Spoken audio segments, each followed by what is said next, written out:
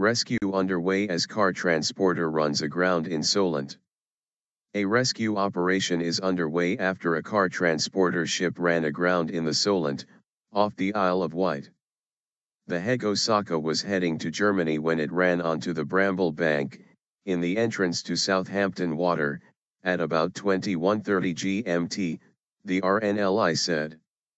The ship's crew of 25 are being rescued from the water and onboard the vessel, which is listing at 45 degrees. 4 RNLI lifeboats as well as the Solent Coastguard Helicopter are involved in the rescue.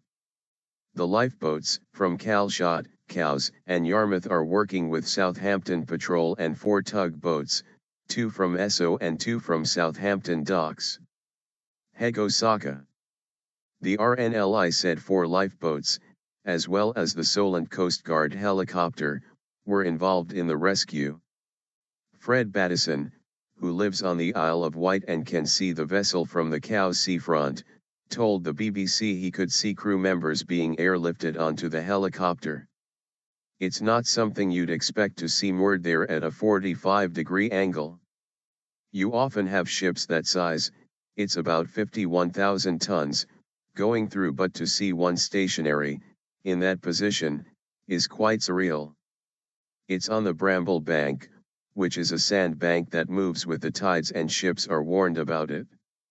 I don't know why it happened, but hopefully no one has been injured. The 180M, 590 feet, transporter, registered in Singapore, set off from Southampton at about 20:20 GMT.